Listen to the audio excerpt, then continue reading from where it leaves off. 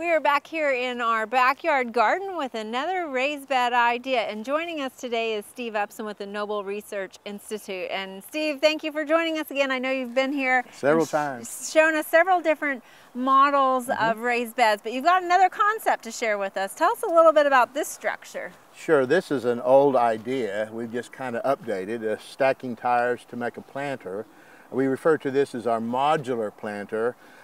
Each tire serves as a modular, or a module, excuse me, either a base module or a growing module, and we'll show you how to put the system together in just a minute. So the nice thing about this is there's a lot of flexibility. Can you tell us a little bit about what are the pros to something like this? Well, this is the least expensive design that we've fabricated, okay, come up with at the Noble Research Institute. It's kind of simple to build, least expensive, and shortest time required to build this. And in terms of flexibility, we can outfit it with all types of covers, all types of trellises, because it's designed to accept and to be very versatile in those covers and trellises. And I would imagine the different modules, or tires are what we were referring to when we say modules, can change the height of this also. So if you want something that's a little bit higher, and so you don't have to bend over. So let's talk a little bit about what we've got on this one before we go into the construction. What are we looking at here? This is just a basic cover. You refer to it as a mini tunnel or a small hoop house, but it's basically can consist of some EMT, 1/2 inch EMT conduit, and some poly pipe, and believe it or not, a shower curtain. Okay, I stole this from our bathroom this morning. Oh, right? No. Yeah. So yeah, it's very low cost, but you can see it provides a little protection. These can be made different sizes, elevations in terms of the cover. There's different styles of covers besides this style that's contained in our construction manual. You can read more about. And the important thing about this little low tunnel is not for you to grow a tomato all season long under this as a greenhouse, just to get that early tomato, protect it from those late frosts that maybe are out there. It's protected ag. It's modified environment. It's not a controlled environment like a greenhouse. Right, okay. And of course we just have it open right now, but this covers up all the way. Yes, you just got some binder clips on there. I mean, you can't get more straightforward than that. It's very, very simple to build and to use. Okay. We're trying to keep it that way. All right, well, let's go take a look at the construction of one of these, if you don't mind. Sounds great. Okay, Casey, we have a little demo set up here to kind of show you how this planter goes together. What we're looking at here is a base module, and attached to this bottom base module are the support posts. Okay. And these serve two purposes. One is to hold the stack of tires together, make sure they don't slide off, and also serve as a point of attachment in the ends here for anything we want to construct, accessorize, you know, from on top of the bed, like our cover. All right, so we've got that all screwed in. What's so we have some options here. We can either have one base module or two. We want a tall planter, then we can add another intact tire to this the base. Okay, if we don't, then we need to make a decision if we want to have a floor in this or we want a floorless planter. Now what I mean by floor is a floor. Okay, so this is constructed of basically some goat panel and some heavyweight remesh, or not remesh, but landscape fabric, right? Weed barrier, right? Okay, and so this will basically go down on top of that, and that will keep the mixture up off the ground. Okay, our growing potting soil. Okay. So basically, when you're talking about these base modules, that's just adding height. That is not anything about root zone or anything like that. Okay. Right. The base is just to support the whole thing. Okay, so one tire or two, depending on your height. We're going to make this one just one tire. All right. Okay, base module, one tire. Now, the other modules will be cut. Okay, we're going to cut out the sidewalls. And so this is the first unit we'll put on, and this is, as you can see, we've had one side completely cut out, and we have a partial sidewall. Lip on the other one. And this lip will support the floor. Okay.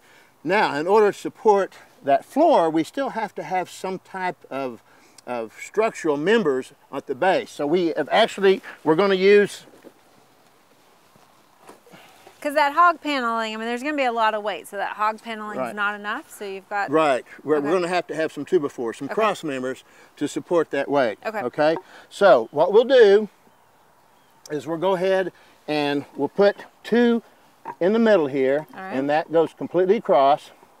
And then we'll go ahead and put our first growing module in. Okay. Okay.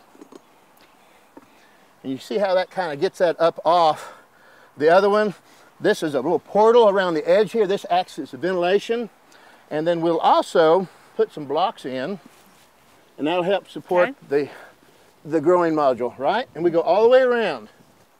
And then we'll take our floor, place it inside here, and that will allow us to put our growing mix in, all right?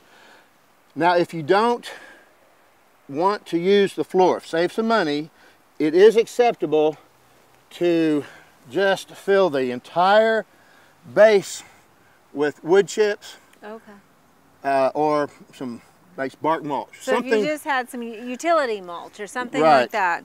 And the reason we want to use that is so save some money, and also it'll serve as a screen, so we don't want our growing mix just all disappear through our little vent holes in the bottom here, okay? So we'll fill that all the way up to about halfway up this first growing module, okay? So we'd still put the wood, the cross member maybe doesn't matter as much? The cross members, the 2 center ones can come out. Okay. But you still need the exterior ones. To allow for drainage, airflow. Aeration, yeah, okay. Because I would imagine these do get hot, right? I mean, they do get warm, yes. And so we want to vent them as much as possible. Some people will paint them white. You can also put some luminized insulation around the outside to reflect the sunlight. But, you know, we haven't had any big issues with this. As long as you keep the soil moist, then the plant's growing abundantly where they have the size to shade the container, okay? The west sun is the biggest problem. So we're ready for our floor? Yep, we'll put this in. That's if we're going to use the growing mix, right, and have the floor. And then our last module goes right on top of that, as such. So and this one doesn't have the lip. You've cut it clean on both sides. So we have all this surface area free now, so we can plant. Yeah, so this is a good volume of soil for those plants to grow in, so you wouldn't have to be watering them quite as much. The shallower, obviously, you're going to have to water them more. You're going to have 14 inches of soil in here. Yeah. Even when you account for your mulch material, if you don't have the floor, if you have the floor, then you can have even more. You know, this, we're looking at almost 20 inches there. Right. So growing medium. And again, if you wanted to go higher, then you would add another base model, not adding more soil. Right, that's overkill. Right, okay. It's too expensive. So what do we have here? A couple of different pipe options. We're going to make a trellis. Real quick, show you how to do that. We're going to insert this, and this keeps it from rotating when we put our string on, so that it doesn't spin in the column. And you have screws down below, but those aren't actually going into the tires. That's just to hold that as a floor. That just holds it up. Okay. Yeah, that's the base of the post. Okay. That takes care of that. Then we're going to connect the two. You put your screws on the outside, right? Okay. That way they don't interfere with anything. We actually will lap the string around the post, so this helps with that process. Okay. You don't need to attach this, just slip this. That's your spreader post. This makes one trellis frame now. And then what we'll do is we'll use, there's several ways you can do this.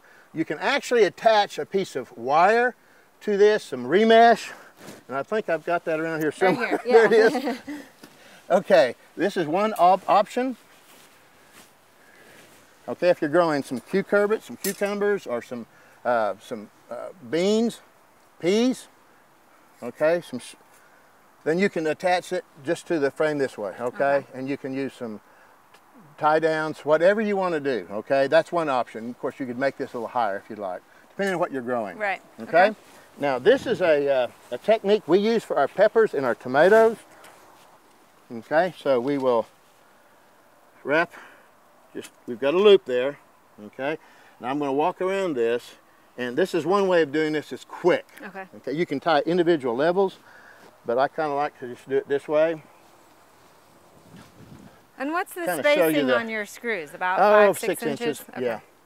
You try to keep it tight. And you're doing 2 links each time. Right, so we're making a cage, a skinny cage. Yeah, that's a quick way to make a trellis there. That's it in a nutshell. Okay. As the tomatoes grow, you just work the terminal and the foliage through here. Okay? And that's pretty much it. For this size tire, obviously they might vary in size of tires, but for this one, 2 tomatoes? 2 tomatoes, right. Yeah, it will, tire size, a module this big, it's about 32 inches across. Yeah, we can grow two tomatoes in this. I've got another trellis option. Okay. Let's say for peppers. All right. Okay, so we're going to smaller train those plant. up. You might be able to put more in here. We're going to put four pepper plants in this particular container. All right, so we're going to, let's do these 2. Right across from each other. The same concept, right?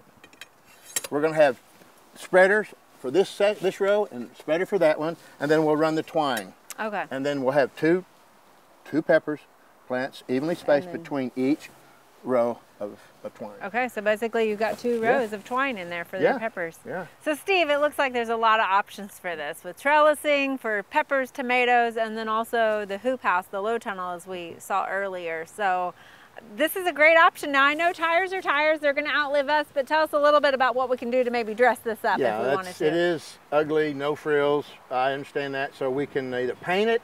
You can paint it terracotta, you can paint it white to reflect the sun, you can paint it, let your kids paint rainbows on them, you know, or giraffes, whatever.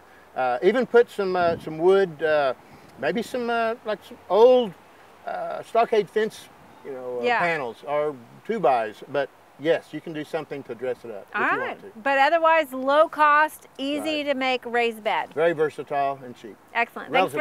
Thanks for sharing with us, Steve. You bet.